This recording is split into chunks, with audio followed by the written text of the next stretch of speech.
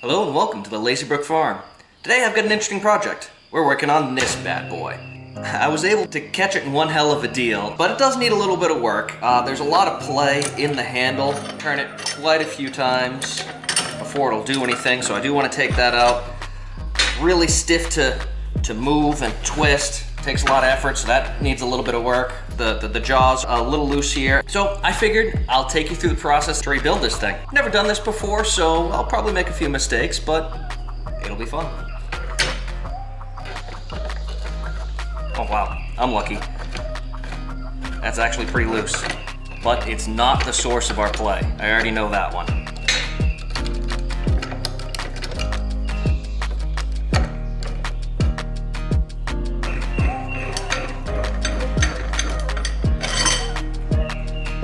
It does have a slight warp to it, but that's probably okay. There we go. Look at that beastie. That definitely needs some cleaning. I don't know if you can see this, but it looks like somebody's already pulled this apart. Allen on one side and some little bolt on the other side. Should be interesting trying to get that out. How in the world did they even tighten that thing?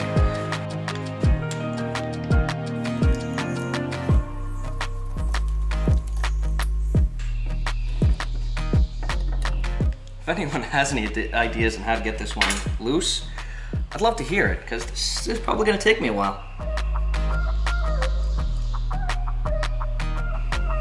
Oh.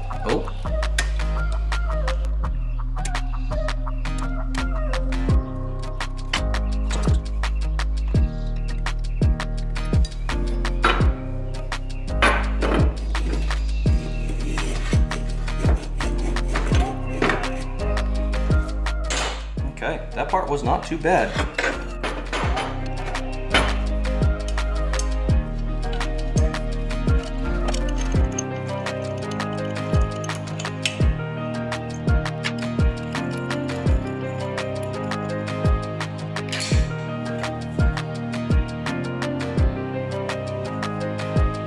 Bit of rust.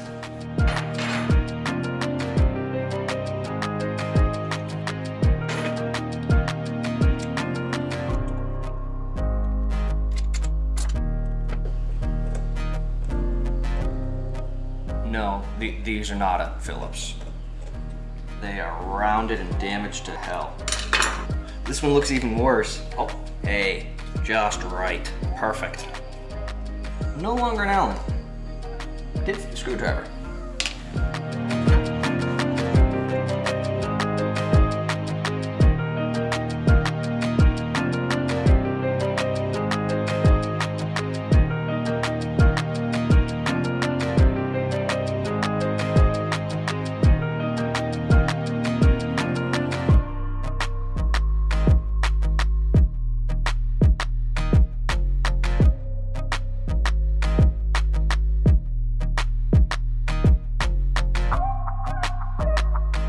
So that's just about everything cleaned, and most of it we're just gonna put a nice coat of paint on. Should be easy. Some of the spots we're gonna oil, like the shaft here, so that it stays rust free. But the play that we're fighting with, that's this problem right here. You can see it's actually got a little bit of a ledge there, and what I believe has happened is where from the shaft actually chewed up slowly into there and wore it out. So, something you can do to fix it is, you know, get a washer that happens to fit right into that hole, or fill it with weld. So, it's not completely horrible, but, you know, it's not bad.